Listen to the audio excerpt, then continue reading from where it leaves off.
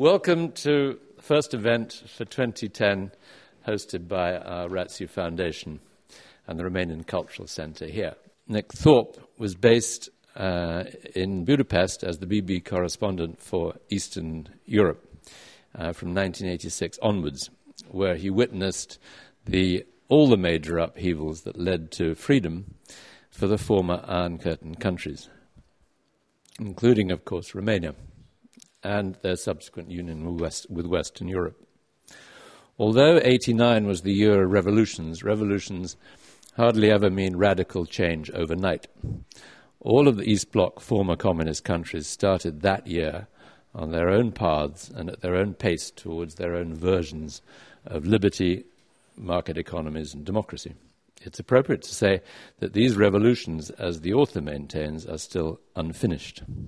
It's an extraordinary book, not because people haven't written about this before. They have, and there've been correspondents who've given their versions over and over again of what happened and what they saw.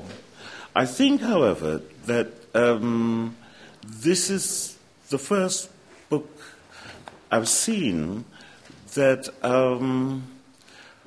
has such a sort of personal and dispassionate take on the events that Nick was engaged in. My book starts with the events of Brașov in November 1987 and my own good fortune to have a visa for Romania at that time. And one evening, our first evening, I was with an American colleague, Pat Koza, and one evening at the British Embassy Club in Bucharest, the first secretary, a man called Alt Mehmed, we were talking about this and that. I was a little surprised how unwilling he seemed to speak about Nicolae Ceausescu and in fact anything concrete about the authorities there. And at one point in the evening he passed his name card across the desk to me and made a simple gesture with his hand. And I picked up his card and guessed that he meant me to turn the card over. And on the back of the card were the words Professor Silviu Brucan, an address in Herăstrău, near Herăstrău Park, and a telephone number, which I rang the next day.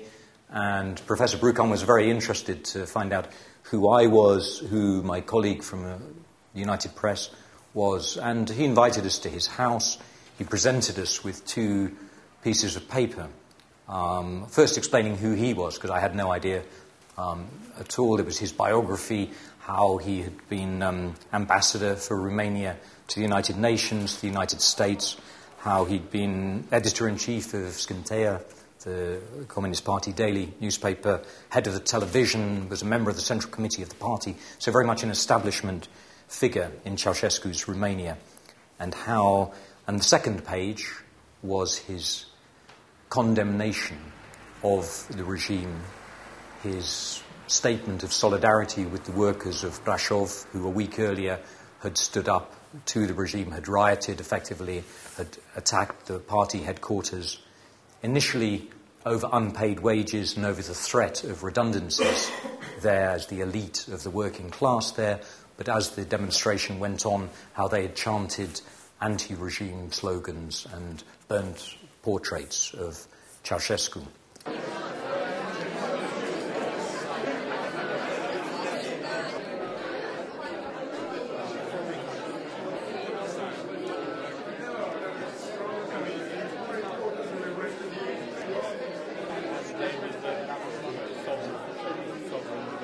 I enjoyed this evening very much indeed. I appreciate the audience, the questions, the atmosphere here. I'm often, as a British journalist, as a British writer based in Eastern Europe, I find myself knocking my head against British lack of knowledge, I suppose, about the region. I do feel I'm a champion of the region. I love Eastern Europe, I love Romania, Hungary, Bosnia, Serbia, and And in a way, this is my work, to try and, if not to popularise, at least to explain a little of what's going on there with a sympathetic but critical point of view, which is what I tried to do with the book and what I've tried to do here this evening.